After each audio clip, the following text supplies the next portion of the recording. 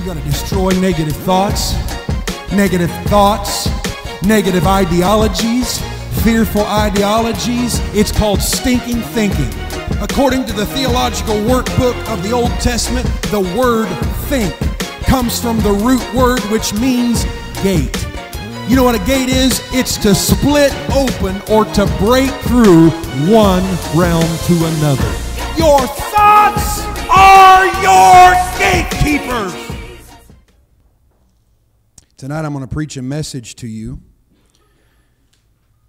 that I believe is going to change your life, entitled Combat in the Heavenly Realm.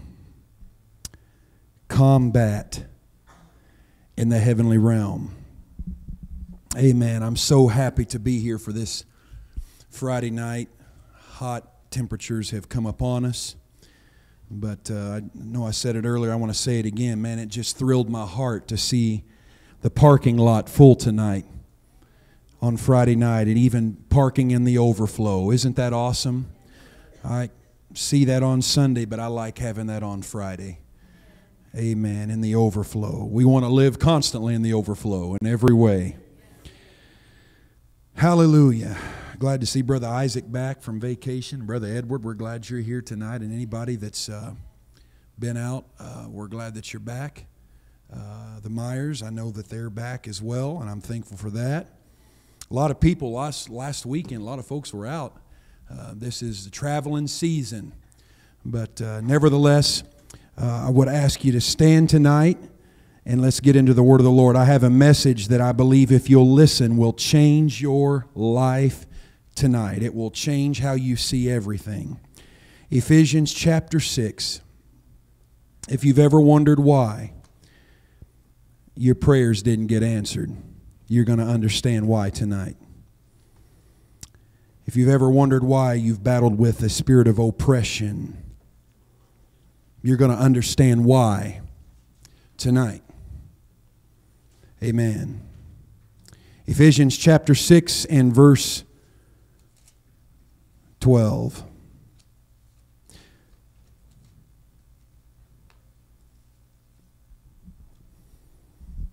For we wrestle not against flesh and blood. He didn't say we didn't wrestle. You are in a fight, just not against flesh and blood. He didn't say we weren't in a fight, just not against flesh and blood. We wrestle not against flesh and blood, but here's what we wrestle against. But against principalities, that is, demonic forces ruling over a region, strongholds. You know, certain areas are known for certain stronger sins. Some areas have more sin and a predominant sin in that particular area. That's a principality. Against powers, against the rulers of the darkness of this world.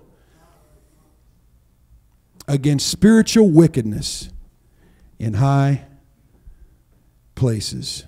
Next verse. Wherefore take unto you the whole, not just part of it, the whole armor of God, that ye may be able to withstand in the evil day, and having done all, to stand. My message tonight, delivering to this grand, beautiful audience, beautiful crowd here tonight, great group of people. I love you all. The title is The Combat in the Heavenly Realm. Combat in the Heavenly Realm. You may be seated tonight.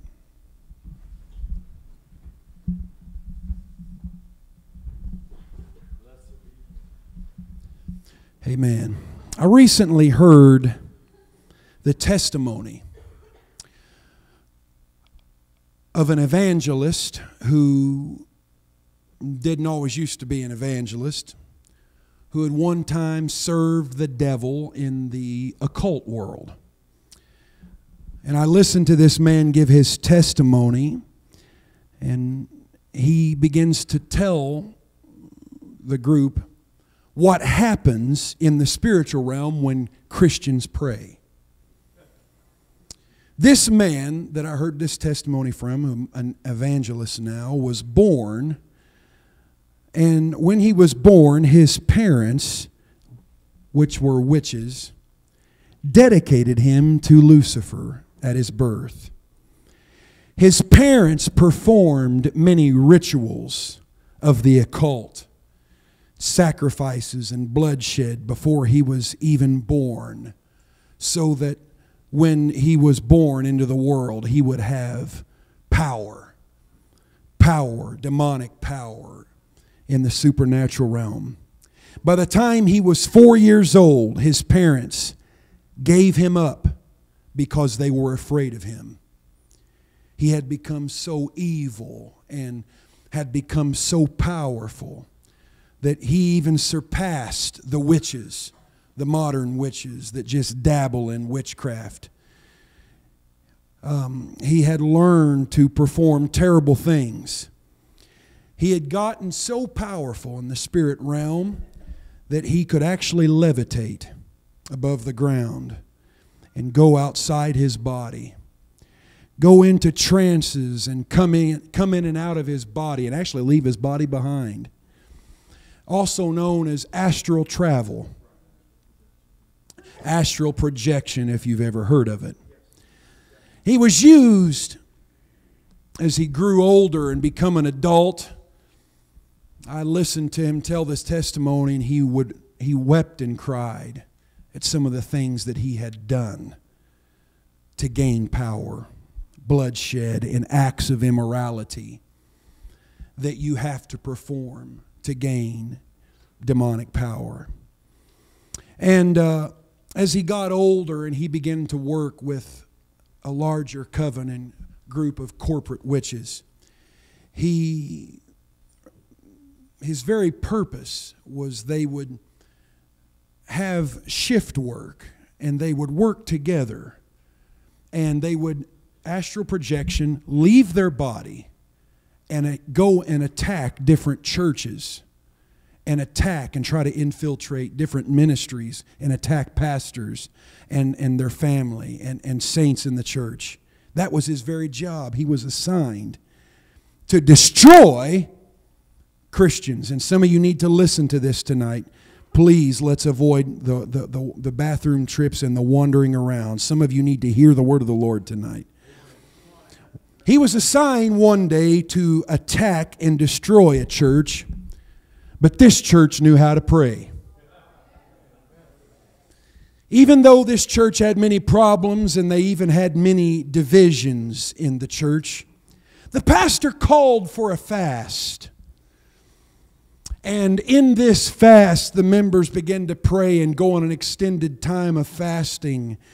And they got to the place to where they entered into a time of great repentance and reconciliation with one another, and divisions between church members and bitternesses and hurts were put aside, and unforgiveness was dealt with, and the body was reunified and strengthened, and they were praying together, and they put down their emotional walls from coming together and accepting one another and becoming a part of one another.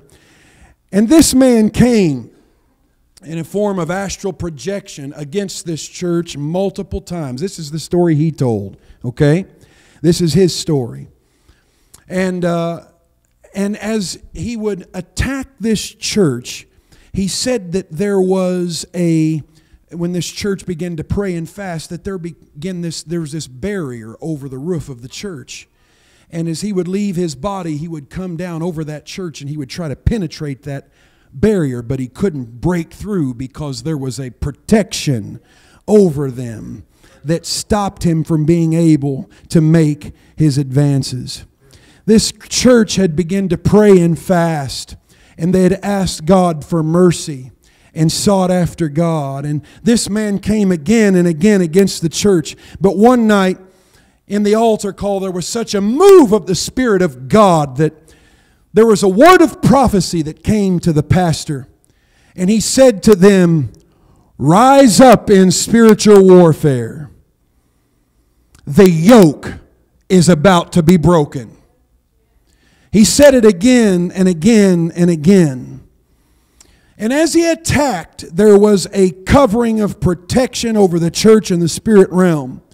And this man that was hovering over the church trying to get through to disrupt the meeting and distract the people and bring division in the church, he got really frustrated when 6 angels, he said, arrested him, literally, arrested him.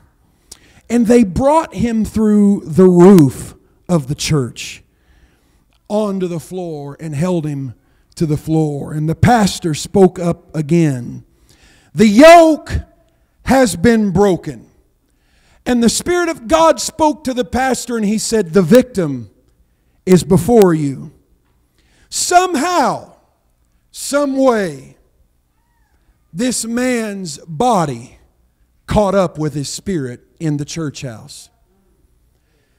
And as they began to pray, the demons spoke out of him and didn't want to leave, and they had found this man to be a stronghold in that community.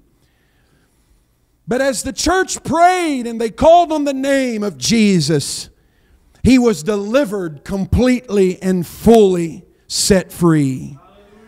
And today he is a Spirit-filled evangelist preaching the gospel and telling his story to help others find true deliverance. If there is a particular ministry that is missing in the church today, it is the ministry of genuine deliverance. When people get into the church and they join the church and get born again, but they're still struggling with the same hang-ups, the same hurts, and the same habits a year later, they need to come under the power and the a breaker anointing, a breakthrough anointing, an anointing that breaks the yoke, an anointing that brings deliverance. Amen. And so today he is being used by God to help set others free by deliverance. Now, when I heard this, I even almost initially, to be honest with you, struggled to believe this. As he shared his testimony, I watched him weep over the things that he did to gain power in the occult world.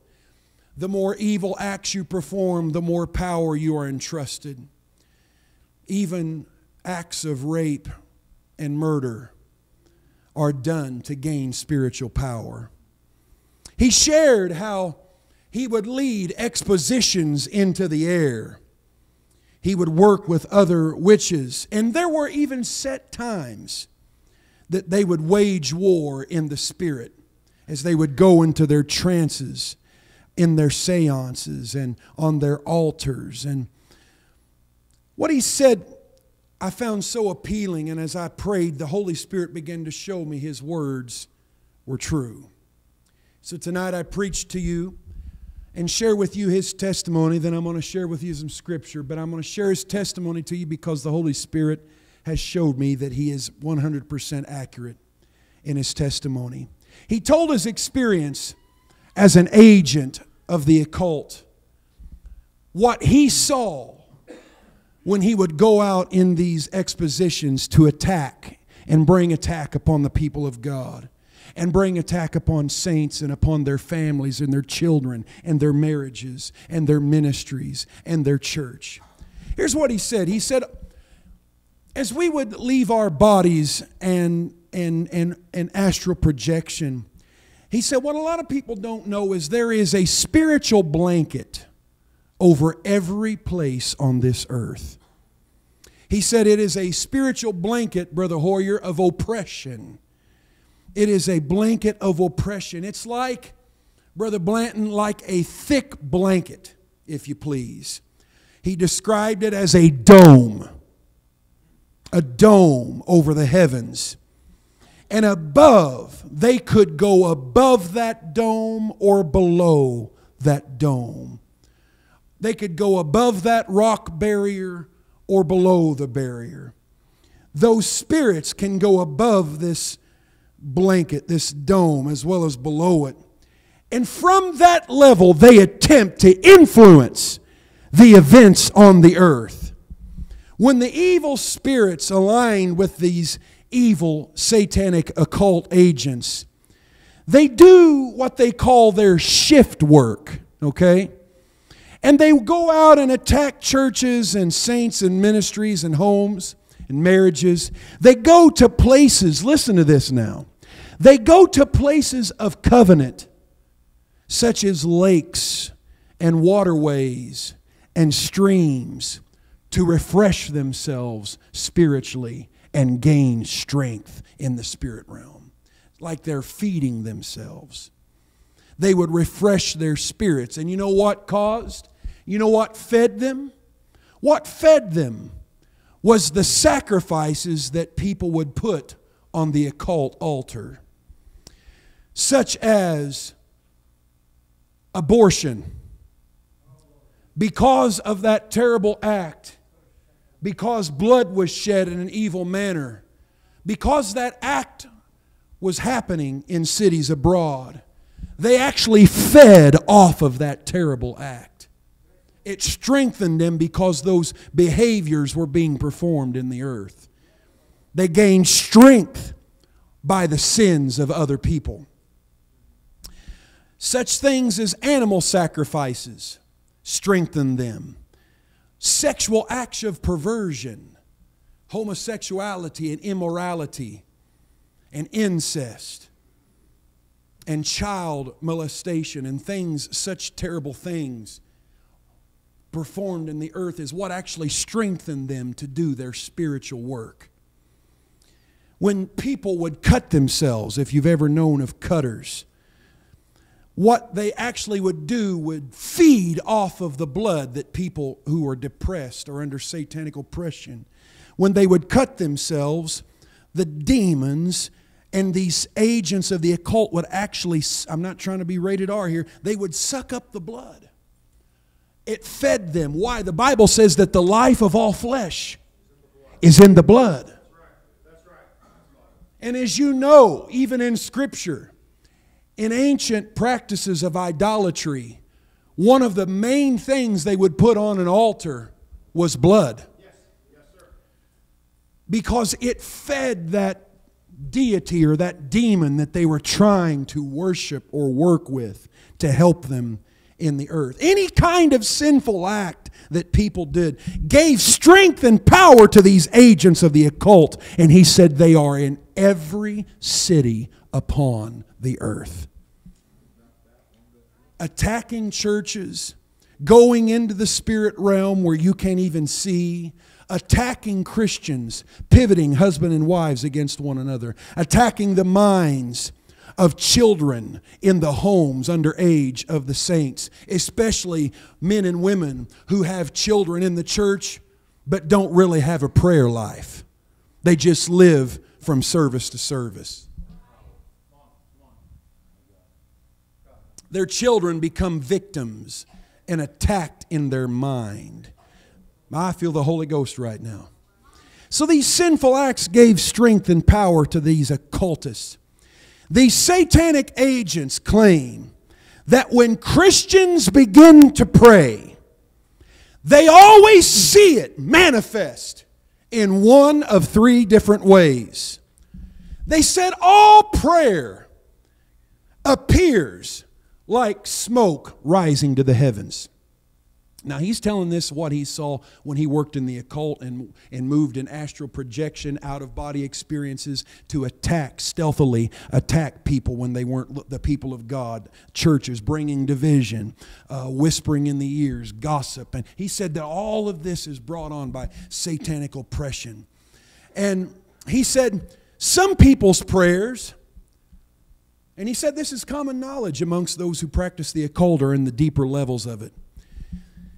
Of course, there are just the people who play with it and dabble with it, and it's just fun and games. But there are some people who have really tapped into it by performing acts of bloodletting and bloodshed. And he said that some people's prayers, he described it, appeared like smoke. And it would drift up it would drift up into the air. Their prayers would like smoke go up into the air. But it would just dissipate and disappear. These are the Christians who have sin in their lives. He said, who had hardness in their heart, who didn't have a prayer life, who just prayed from time to time or when they got in trouble or were Sunday Christians. He said, these were the Christians who had things in their heart, bitternesses and grudges, that they were refusing to deal with and get under the blood. Their prayers would dissipate like smoke into the air. He said it would just blow away and disappear because they were secretly hiding something and they were not dealing with a private struggle and a private sin. And so their prayers would go up like smoke, but it would not penetrate through the dome and go into the heavenlies. It would just kind of dissipate and not go any further. He said then there were other people who prayed, and their prayers also looked like smoke until it reached the dome rock over the earth, or the blanket over every city and region. But he said even though it would reach the dome, it didn't go through it because they lacked the faith that is needed to accompany somebody's prayer life. And when they do not approach God in confidence, he said when the ones who would pray but didn't really believe they'd get what they'd pray for and just really didn't have any faith or expectation or belief that what they asked, Jesus said, whatsoever you ask in my name, believe that you shall receive whatsoever you ask. And he said these people, the second group, their prayers were like smoke and it would get to the dome, but because they didn't accompany their prayers with faith, it didn't go through the dome over the earth, this thick blanket, because they lacked the faith needed by somebody when they pray. He said the third type of prayer that he's seen was like smoke as well. But he said this third type of prayer became so hot that when the smoke would get to the dome that separates the heavenlies from the earth, that area that needs to be penetrated for you to get a breakthrough. He said that what he would see in the Spirit, in his testimony, is that this third type of prayers would become so hot, the smoke would become so hot, that it would begin to pound against the dome rock until it became so hot that the dome rock began to start to melt like wax. And it would begin to pierce the rock, and eventually, as they kept praying in faith with a clean life, it would pierce through the dome rock. He said many times when people begin to pray, it's like the first time, the first one, like the first group. In other words, their prayers just like smoke dissipates. He said, but as people learn how to pray, and as they learn how to daily seek the face of God earnestly, the effectual prayer of a righteous man avails much. He said as they begin to learn how to pray, that eventually their prayers would become like the third kind, and it would become so hot like fire that they would break through. The evil agents would notice when the smoke would begin to change forms and it would start to get hot. The evil agents would begin to communicate with each other when they seen the prayers starting to break through. They would begin to communicate with each other in the spirit realm and say to each other, go and distract that person. They're getting close. And so a cell phone would ring.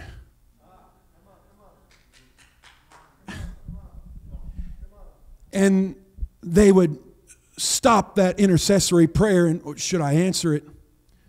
Or somebody would holler for them, or they would hear their text message notification sound. And he said that was what they would do. They would work together to go distract that person because they're getting close to piercing the dome. And he said, sadly, many Christians, when they are repenting and pressing through and learning to pray, because I don't know what it is about prayer. It's like church attendance. The more you do it, the more you want to do it. It's like reading the Bible. It's like any spiritual thing you do. Reading the Word, praying every day. The more you do it, the more you want to do it. But the less you do it, the less you want to do it.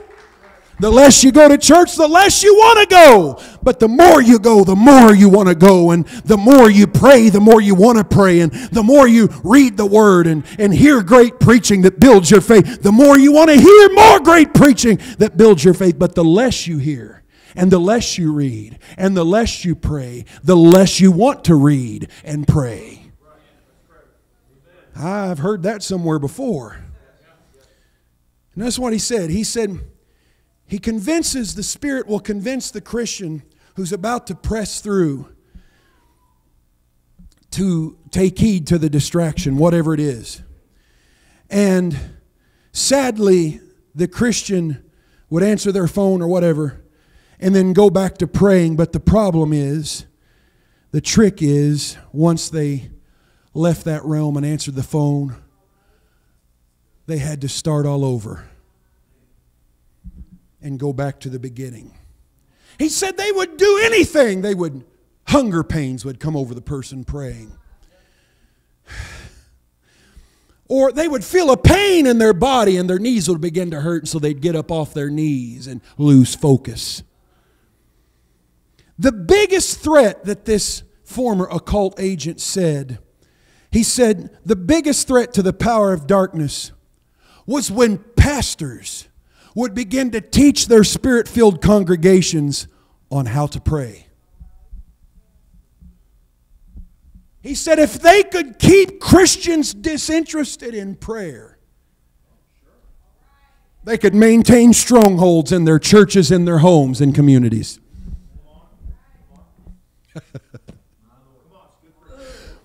But said the biggest threat to the powers of hell and darkness was when pastors would teach their congregations how to pray, and to get them to learn how to pray and to keep going and going and going and pressing and pressing and pressing until they touch the hem. Until the smoke turns into fire and presses through the dome rock.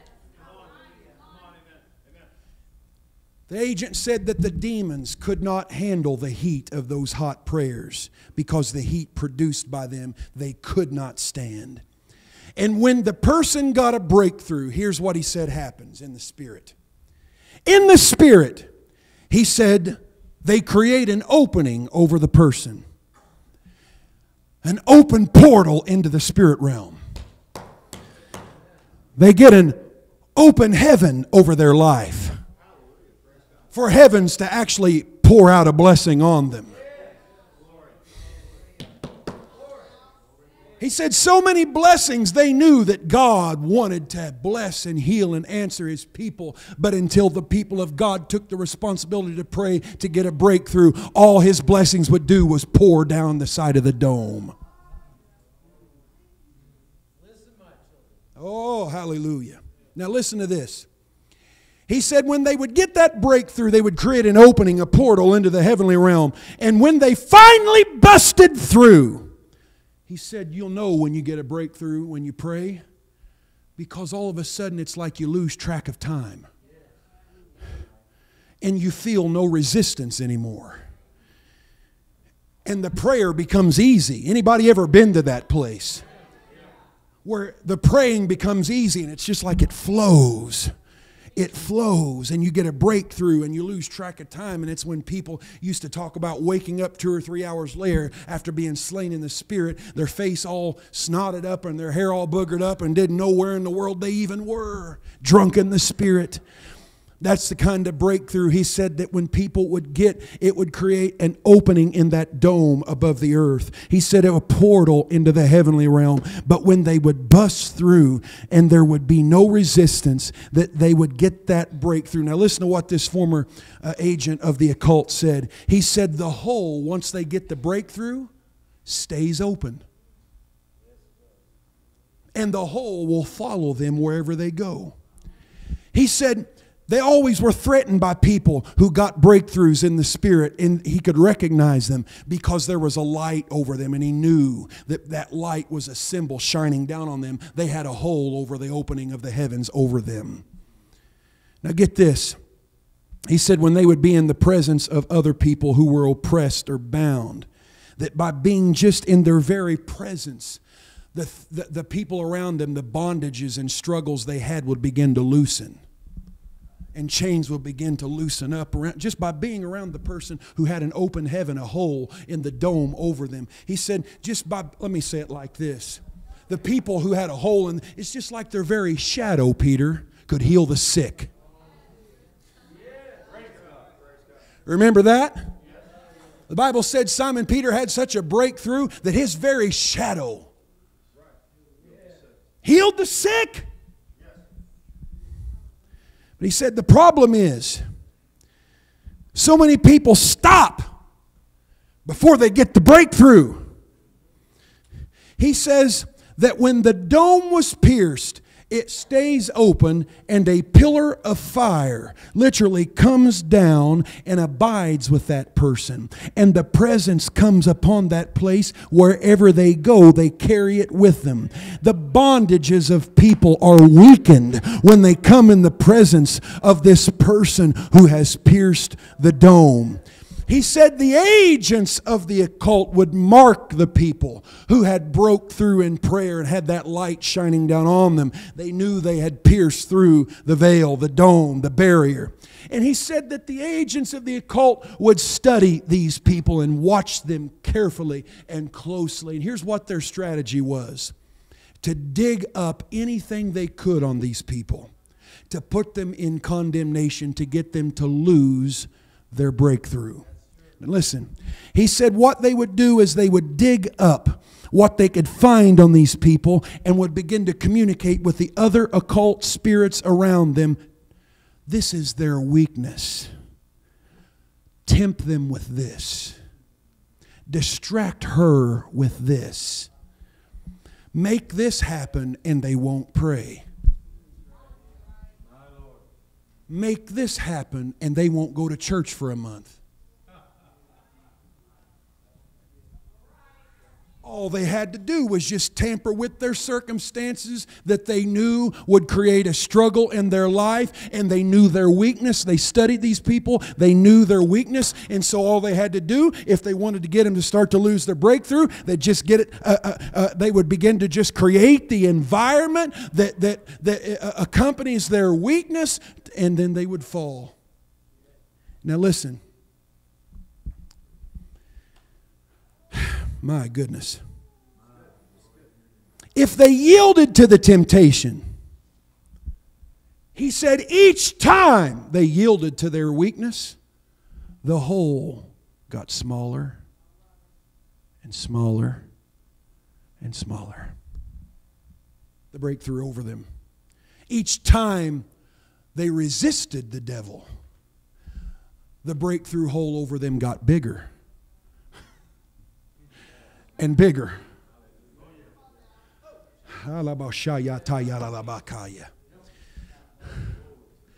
He said, but when they would begin to give in and give in to the temptation and their weakness, he said, all of a sudden the hole would eventually, each time they gave in, the hole would begin to close up more and more and more until finally the breach was repaired and they lost that special anointing, that breaker anointing. They're still Christians, they're still saved, but they've lost that extra power by giving in the enemy, by giving in again and again to the same old struggle in their mind. By giving in each time they gave in, it gave the enemy the right to cover up the hole a little bit more. I remember Jesus taught us to pray like this: lead us not into temptation, but deliver us from the evil one. I think Jesus knew what he meant when he taught us to pray that way. Hallelujah. You see, when you get a breakthrough, you got to learn to hold on to that breakthrough. If your weakness is sexual sin, then Satan's going to create the environment that you will lose confidence in yourself and mess up, and then you'll be in condemnation, and you'll lose your breakthrough. If your weakness is to feel sorry for yourself or to fall into depression, oh, somebody hear me. If the enemy knew, he said if they were depressed, all they'd have to do is just cause some flare-up to happen at their job. Just something to trigger discouragement.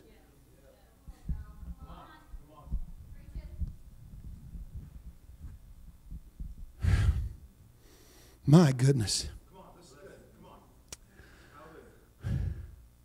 Now get this though, here's what he said. He said, in all the years I did this, in every week, when I would go out in astral projection and go in the spirit in people's homes and in their churches and attack them, he said he knew that when somebody prayed,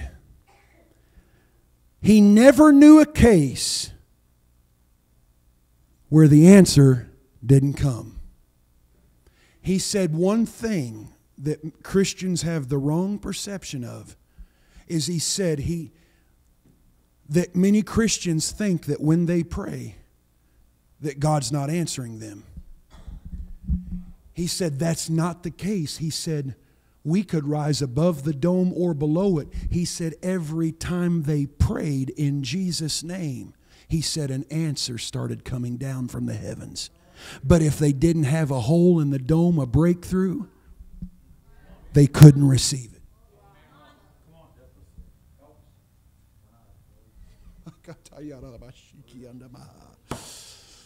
Woo! He said, but in most cases it didn't make it to the person praying, so the person just thought God wouldn't hear them and God didn't answer prayer. Then they lost faith, so they lost the desire to pray because they started to believe that God didn't even hear or answer their prayer anyways, but He heard and He answered every time. They just didn't have a breakthrough, so the answer didn't come to them.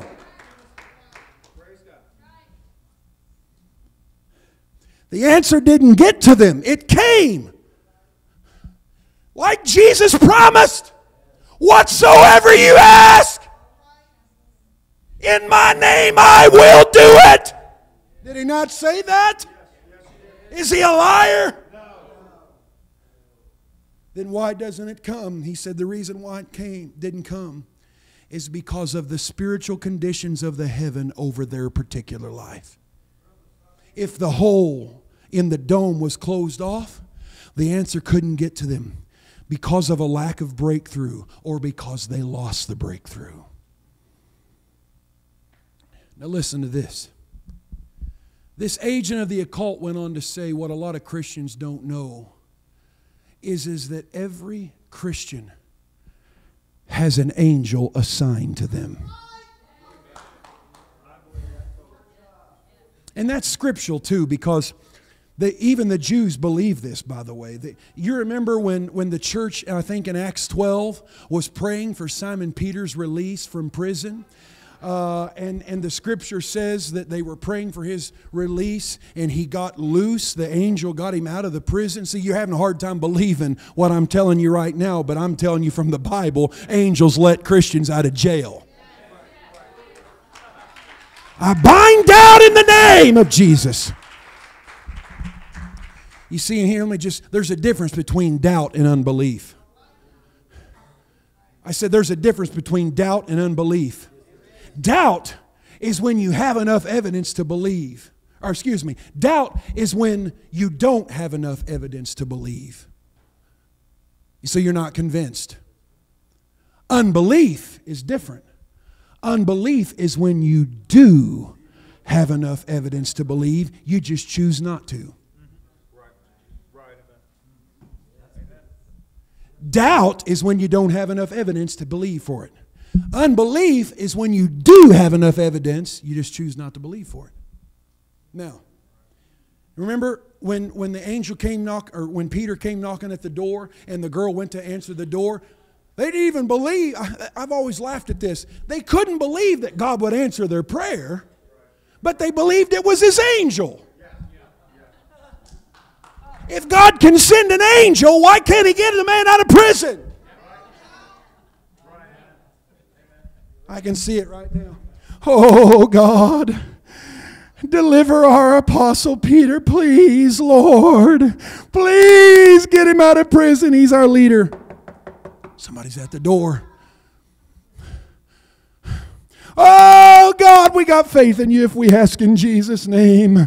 Oh, you're going to come through and you're going to answer. Please let Simon Peter, get him out of prison and bring him back to us, Lord. The girl standing at the door. It's Simon Peter. Shut up, it's just his angel. Oh, God, please.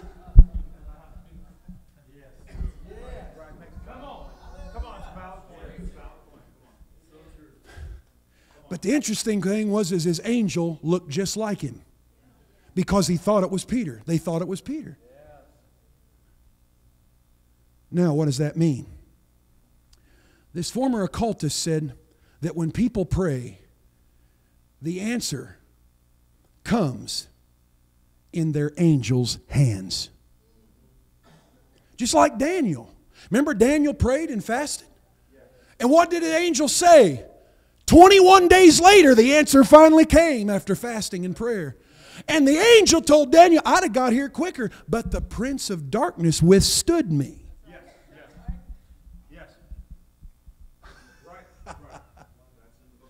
That's what it says. So, the answer, your answered prayer, comes in the angel's hands. Just like in Daniel. And like when Peter showed up, they thought it was his angel because the angel looked just like him. He said, if the person who prays, listen to this now. If the praying Christian has the armor of God on him, the helmet of salvation to protect his thoughts, the breastplate of righteousness to protect his heart or his emotions. If he has the sword, the word of God, to defend himself. Here's what he said. Now listen. He said, if the Christian praying had on the armor of God, then the angel that brought their answer has the same level of armor the Christian has on. But if the one who prays doesn't care about his spiritual armor, Christians who don't really care about what thoughts enter their mind, Christians who don't have on the helmet of salvation, who let the bird more than flutter, they let him build a nest there, who let seeds of grudge and bitterness and jealousy, oh God have mercy. Or Christians who don't have on the breastplate of righteousness and their heart is wounded and their soul gets wounded and they're offended by everything and everybody and their feelings are constantly hurt. Here's what he said. He said, whatever level of armor the Christian had on is the same level of armor their angel had on.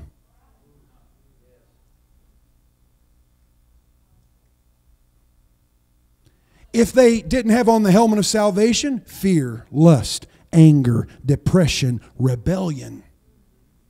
If these thoughts were in their mind, they didn't have on the helmet of salvation, then guess what? The angel doesn't have on the helmet of salvation either. Anybody ever seen angels armed with armor? Michael in the Bible was armed with armor. Now listen to this. He said the angel only has on the armor that their Christian has. So their angel, when he tries to bring the Christian their answer, the prince of darkness and the demons will resist the angel who's carrying the answer to the Christian.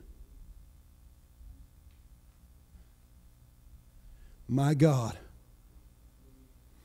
Now listen to this. He said, the armor is to protect your exploits. The demon and the agents would see if the angel has no helmet. So if the angel doesn't have the helmet of salvation on in the spirit, they could see the angel. because these are people walking in the Spirit. If they saw the angel didn't have a helmet of salvation on, then they would attack him at his head. If he didn't have the breastplate on, then they would know the Christian that angel was assigned to didn't have the breastplate on. So guess how they would attack that angel? They would shoot at his heart. And guess what they would do then by doing that? They would know the struggle that the Christian had by seeing the part of the angel that was exposed.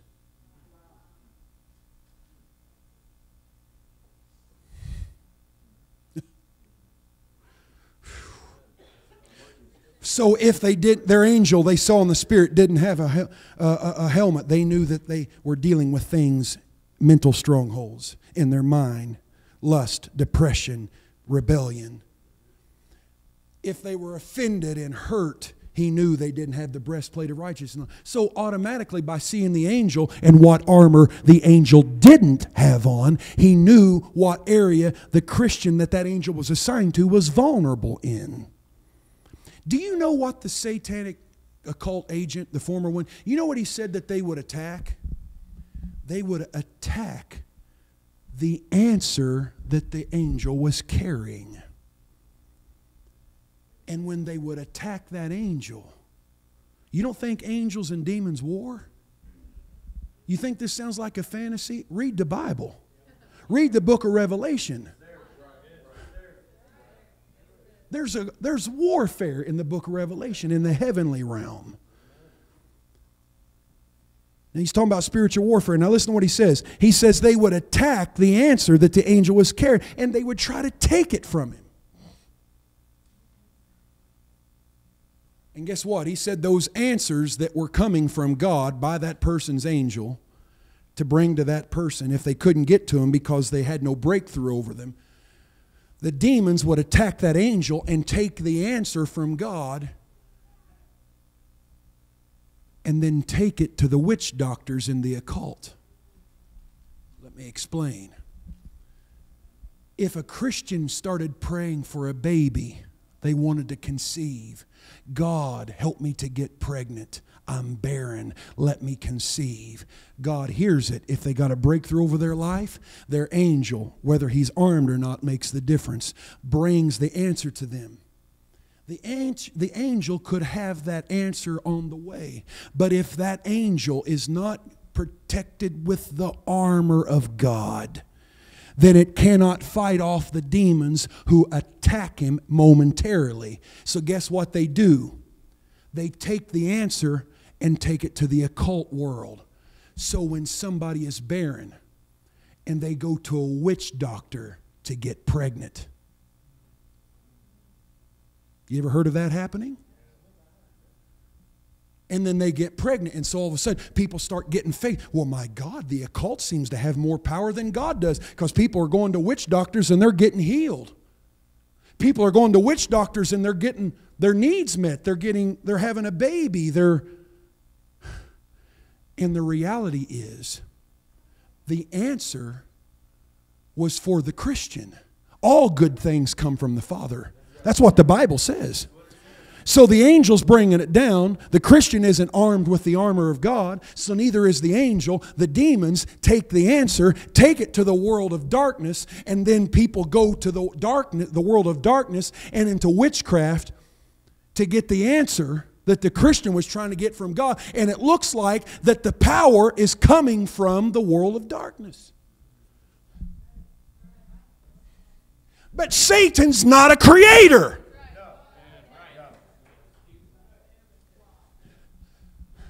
So everything that people are getting, the power they get from the world of witchcraft, the power that they try to access from the occult world, is power that really belongs to the people of God. The enemy just stole it. Oh, I don't know about, why do you sing it then? Going down to the enemy's camp.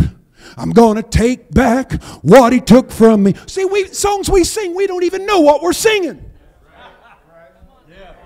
It looks like the world of darkness is giving answers and answering prayer and helping people with problems that God isn't. But the problem was, it came from God.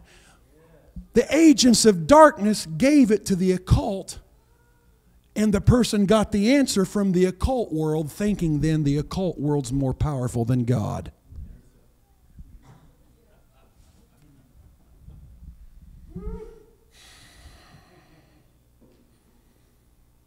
And it all happened because of a bunch of prayerless, armorless Christians.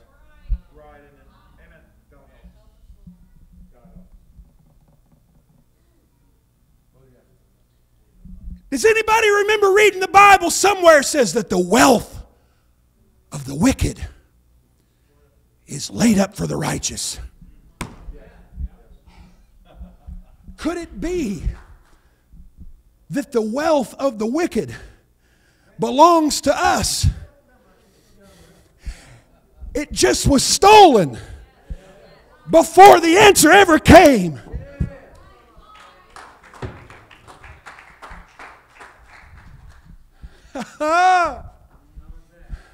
Could it be that things that the world of darkness is offering to people are answers that came from God that were stolen? My God. Could it be? Have you ever noticed how that God's people seem to struggle and the wicked prosper?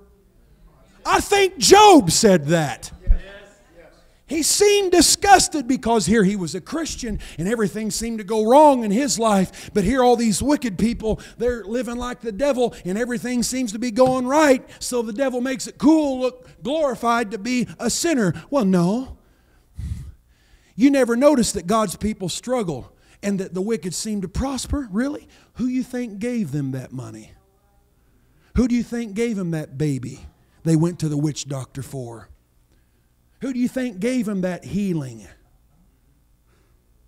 Satan can't create. He just steals from those who don't pray through to the end. And the real question is this: will you pray through to the end, or are you going to give up on your answer? Because the agents of the occult are attacking your angel. If they attack your angel that is not in armor, then they can hold him captive. And if your angel is held captive, then you have no one to minister to you and protect you. Does not the Bible say He gives His angels to bear thee up, lest you dash your foot against a stone? You want to know how you can tell when somebody's angel's held captive?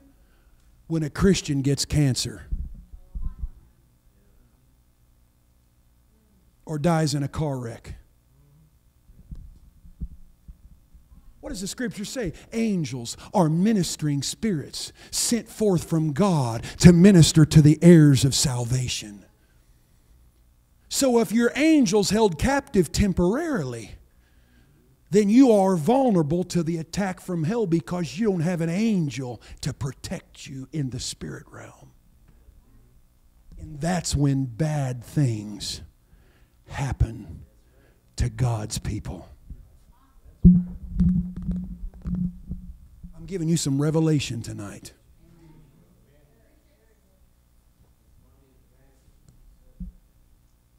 Hallelujah.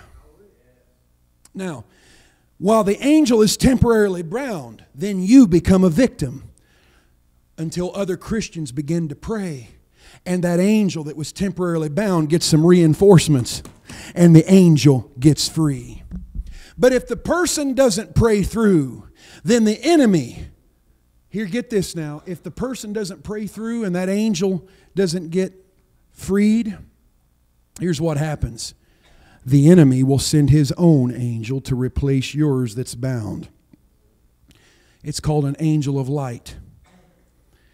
And that's when deception comes through. False visions, false prophecies, and you become open to all kinds of attacks.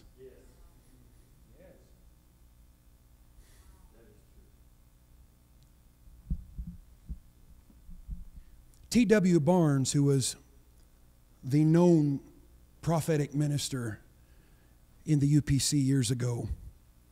He told a story one time. Brother Larry Smith told me this, that one time this man he knew this other brother who was a well-known minister. If I said his name, some of you would know who he was. He was a well-known minister in the apostolic movement. He was used in the gifts mightily, mightily. He said, but then something somewhere along the line, the next time he saw him, something changed.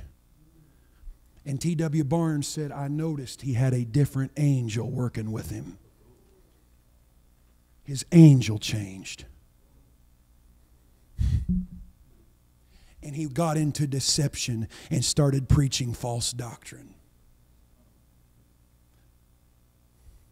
Until you understand how to operate with the weapons of God, until you understand understand the relationship that angels have to us, and until you understand the purpose of the Holy Spirit doesn't run to and fro from us. The angel of God does that. The Holy Spirit is beside us and leads us and guides us. The Holy Spirit wakes you up in the night and tells you, pray now!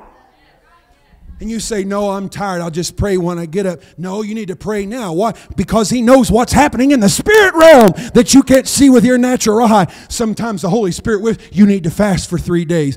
Oh, God, this ain't the right time for me. No, I need to wait till later. No, you don't know what's happening in the spirit. And what you need to do is obey the unction of the Holy Ghost, even when your vision doesn't line up with what He's telling you. I'm here to reaffirm somebody's faith tonight, to remind them there is enough grace and power in the Holy Spirit and the blood of Jesus and the name of Jesus for you to maintain your breakthrough. You don't have to live defeated. You don't have to live discouraged. You don't have to live downtrodden. You are victorious through Jesus Christ our Lord. You can walk in victory if you know what to look for.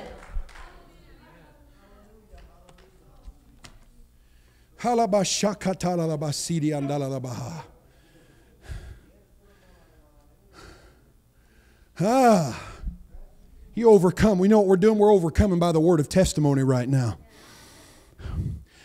I want to read you this. This is an article written by Jeanette Strauss from her book entitled The Courtroom of Heaven to the Throne of Grace. She says, after 7 years of praying for our daughter Stacy's backslidden spiritual condition, my husband Bud and I had become discouraged and frustrated. She was born again, Bible-believing Christian who had gradually faded away from her Christian values and her way of life. Even if a Christian is not walking with the Lord, they probably know what they're doing is wrong. They still may confess Jesus as their Savior, but they don't often attend church or read the Word because it literally convicts them of their sin.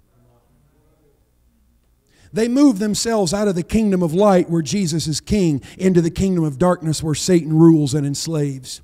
This was the case with our daughter. We prayed every way we knew how to pray. We pleaded and decreed Scripture to the Lord. We addressed the enemy. We commanded and demanded the release of our daughter. We bound Satan in the name of Jesus. We claimed the blood of Jesus over her. We did this for years and years without any visible results. We felt like we were beating against the wind. We weren't prepared for the test that would turn out to be for us.